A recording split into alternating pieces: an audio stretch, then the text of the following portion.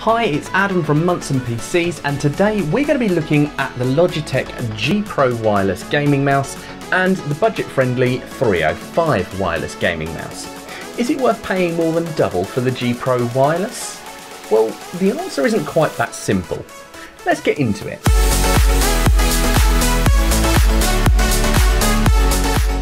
Let me start by saying wireless gaming mice have come a long way in the last few years. My last mouse was bought around about 5 years ago. It was very bulky, weighing about 150 grams. Its responsiveness was okay, but nothing to get excited about. Fast forward 5 years and we have a huge selection of wireless gaming mice available from all different brands. One of my favourite brands, and purely because of how reliable they've been, is Logitech. So as an upgrade, I jumped onto Amazon Prime Day to see what deals I could muster up. I managed to get the G Pro Wireless for £66 and the G305 for only £39. Since Prime Day has finished, the G Pro Wireless has increased to £88.43 and the G305 has stayed at £39. So let's look at the spec of these mice. Firstly, the G Pro Wireless is using Logitech's Hero 25K sensor, giving a range from 100 to 25,600 dpi, which is absolutely insane. It also boasts a 1 millisecond report rate for super responsive movements, a built-in battery with up to 60 hours with no RGB and 48 hours with RGB. So that's 48 hours then.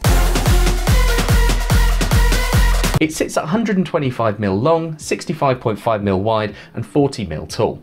It weighs only 80 grams in all, and I have to say it's really noticeable. The mouse is PowerPlay compatible if you have the PowerPlay mat, which charges while you're using the mouse so that you don't need to manually plug it in. It has a USB to micro USB charging cable with a plastic connector that helps the cable stay in place so that you can use the mouse while plugged in. It doesn't take too long to charge, so you'll rarely need to use it plugged in. A USB dongle that can be stored inside of the mouse plugs into the PC and you're ready to go. The mouse has two side buttons on both sides with magnetic covers that can be moved if you are right or left-handed, or maybe you like using both hands. If you do, stop it. Just stop it now.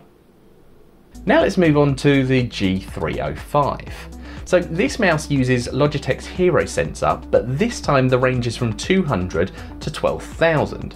I personally find the sweet spot between 3,000, 4,500, so the difference in sensitivity for me didn't feel any difference. Again, it's a 1 millisecond response rate, so the responsiveness felt very similar to the G Pro Wireless. The battery this time uses a single AA battery, which apparently gives you 250 hours of battery life. I've been testing both of these mice for a couple of weeks and it hasn't died on me yet, so no reason to think otherwise. The mouse doesn't have any RGB.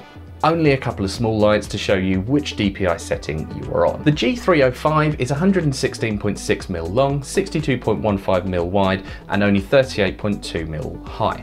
Now this doesn't sound too dissimilar to the G Pro Wireless, however it feels completely different. Due to having the AA battery instead of a lightweight built-in battery, this mouse comes in at 99 grams, but most of that weight is towards the rear of the mouse, and it is slightly noticeable. Looking at the packaging of both mice, you can see which mouse is the more expensive. The G Pro Wireless is shrink wrapped and has a slide out style box showing only the mouse with minimal packaging. The G305 in contrast has a flat box and you pull everything out at once. Inside both boxes you have your mouse, some warranty information, your USB dongle and a micro USB cable. The G305 also comes with a AA battery. Both mice have a nice feel about them, with the G Pro Wireless feeling slightly smoother overall. The G Pro Wireless being slightly taller and longer fits in my hand much easier, particularly as I have large hands. The G305 was good for using the claw grip, meaning for most first-person shooters this mouse worked absolutely perfectly. However, when it came to editing for long periods of time, I prefer using a palm grip, and the mouse felt a little short, giving me a slight wrist ache after a few hours. The G Pro Wireless, however, fits perfectly into my hand and is perfect to use with both the claw grip and the palm grip, meaning it was more versatile for my use. The mouse clicks feel very responsive, although the G305 does have a louder click sound.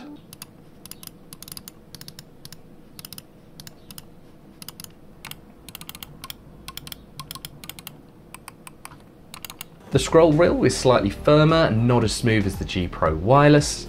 Having the option to move the side thumb buttons may be a deal breaker for those left-handers of the world. My only issue with both of these mice is a small one. It's the DPI button. On the G305, it's right behind the scroll wheel and very easy to catch mid-game.